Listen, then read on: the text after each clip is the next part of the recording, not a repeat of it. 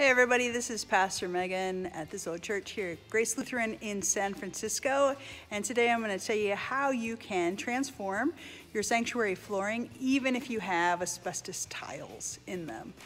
And here at least is the process that we did here in this congregation to help make it a safer place for kids to be and for families to be and for us to have worship.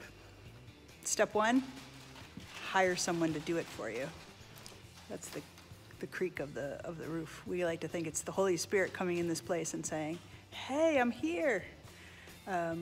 So hire someone to do it. We got the fine folk at Empire Flooring who gave us the best quote on how to be able to put in new flooring. And they also gave us several options on the best way to mitigate the asbestos tile. And you can do anything from tenting the place up and removing the tile to sealing it and covering it. You could bury it in self-leveling cement, or you could do it the way that we did it, which is to have plywood level the floor and to then have a new flooring put above the newly leveled floor, essentially sealing in the asbestos so that future generations hopefully never dig into it.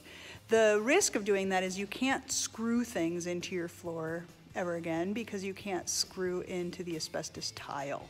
And so this is a solution for people who are not interested in screwing things down in a permanent way and who want to abate the asbestos in a way that's as safe as possible. So the thing that we have to do is think as a congregation, how will we communicate the story to future generations that there is a poisonous flooring component sealed underneath our flooring so that when they want to do future renovations, it's not dangerous for the community around them.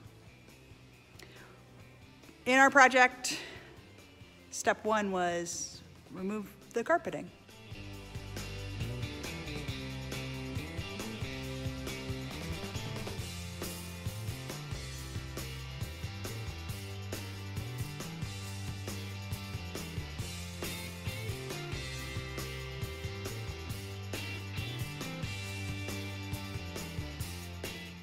Then after our council for almost a year studied different ways to mitigate the asbestos and the best way for us to move forward, we selected the contractor that we wanted to work with, and we selected leveling the floor with plywood.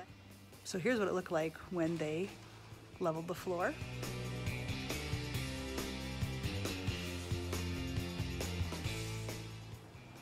Then after it was leveled, they put on the second level flooring, and here's what that looked like.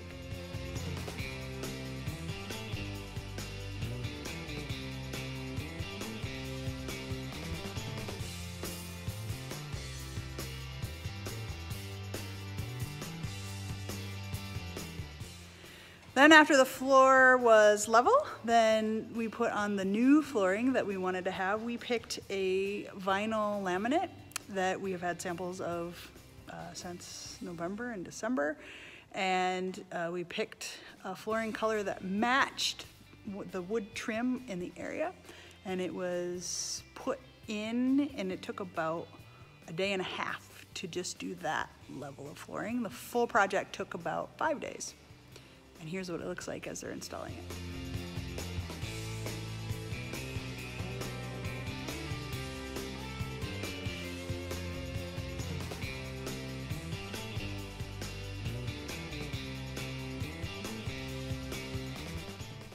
Then finally, after the flooring is done, we did a wet mop on it. We dusted everything that was kind of coated in construction dust, and we started putting our furniture back in place. All of our furniture has wheels on it because, again, we don't want to, number one, we don't want to scratch the brand new flooring that we just had put in, and also because we aren't able to screw things into the floor because of the asbestos. So soon what we hope to do is get our pews adjusted to our now level floor. This will be the first time in a while we'll have a level floor because our church, unlike the gospel verse, is built on sand. And so there's some settling in our building, and so when we're able, we will level the pews so that all of the wheels make the pew level to the ground. And then we put our furniture back up and we started our worship. And here's how it looks. Let me know what you think in the comments below.